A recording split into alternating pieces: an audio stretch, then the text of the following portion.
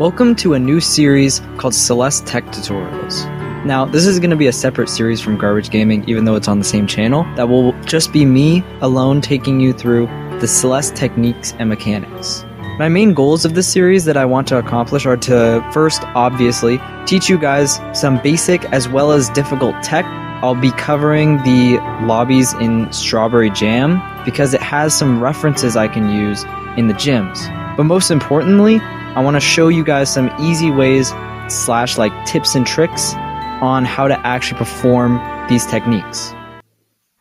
Today we're going to be starting with the basics. So like I said, we'll be mainly focusing the series on the Strawberry Jam Collab because it has some really great demonstrations and information on tech for each lobby.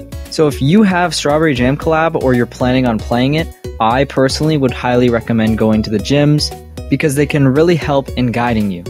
Now, the beginner lobby can be played without having beaten the base game, but it is kind of assumed that you've cleared like chapter 1 to chapter 7 in the beginner lobby. The next lobbies after beginner lobby will focus more on the later tech that you'll see in chapters 8 and 9 and the B-sides and D-sides. Some of the tech today that we'll be covering is actually in the base game that appears in the earlier B-sides, thus you might not have seen these yet.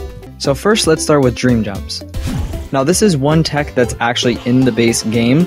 I believe it's in the B-side of Old Sight. Now as you can probably guess, a dream jump is simply when you press jump while exiting a dream block. These are fairly simple and straightforward to do, just make sure you're jumping as you exit the dream block. If you find that you've failed and you just fall out of the block, you've either jumped too early or too late. So here I'll show you what the rest of the gym section on dream jumps looks like to give you an idea of how they work.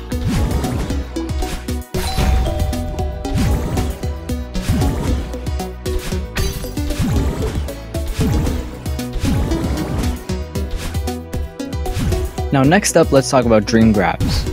As the name kind of implies, it's when you dash into a dream block and then grab the other side of the dream block when you exit. Now the tip here would be to turn around while you're inside of the dream block so that when you appear on the outside, you'll be facing the direction that you'll need to be facing to be grabbing on to the dream block. So basically just the opposite direction of whichever way that you dashed into it. Do note though that obviously if it has spikes on the other side, you won't be able to grab. Now again, I'll just show you the rest of the gym section so that you have a better idea on dream grabs.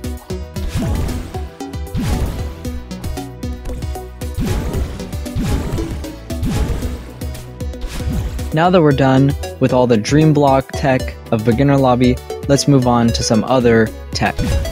So next we're going to do some cloud jumps. Now cloud jumps were actually in the base game in chapter 4, so a lot of people have probably already seen these clouds and get a general idea of how they work. One thing though that I find that a lot of people get confused about is actually how you get the full boost of a cloud block. You get the full boost of a cloud block when you jump at the peak of the cloud's sort of movement, because it moves up and down. When Madeline first jumps on it, it'll move down and then move back up to sort of balance out Madeline's added weight. If you jump at the lowest point of the cloud, then you'll get the lowest possible jump. It's also important noting that if you immediately jump off of a cloud and then jump again when the cloud's at its peak, you will still get the big maximum jump without actually having to swing yourself up. Now one thing that's important to remember is that the regular cloud does not disappear, whereas pink clouds do disappear. Pink clouds will disappear after you jump on them, and the white clouds will not disappear at all.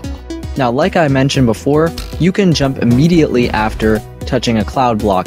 This will give you the lowest possible jump, which is important especially later in the game because they will have jumps where you will have to do an instant jump off the cloud before you get a boost so you don't jump into the spikes.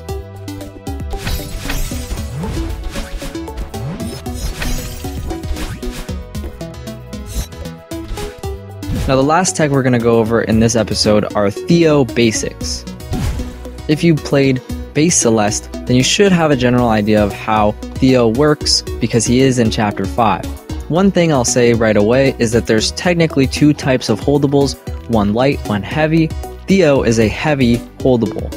a lot of, especially in Strawberry Jam, you'll see holdables that are heavy, which are basically just reskins of Theo. Now, if you've played base Celeste, you probably already know how Theo works, but one thing that's important to mention is that Theo cannot die to spikes. He can, however, die to bottomless pits.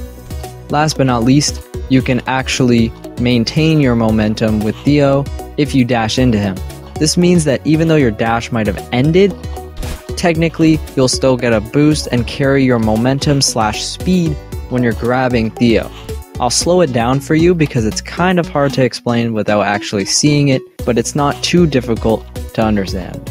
You can also wall jump with Theo. You can perform, actually, we'll get into this later, but a lot of different maneuvers that you wouldn't think you could actually do while holding something, but you can actually do a lot of movement tech with Theo.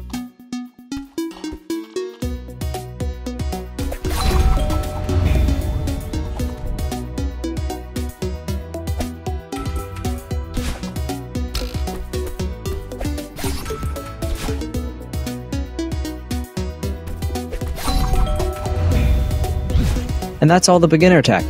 Thank you guys for watching. If you have any sort of tips for me, things that you want me to explain or go over, let me know in the comments, and I'll see you guys in another tech tutorial video.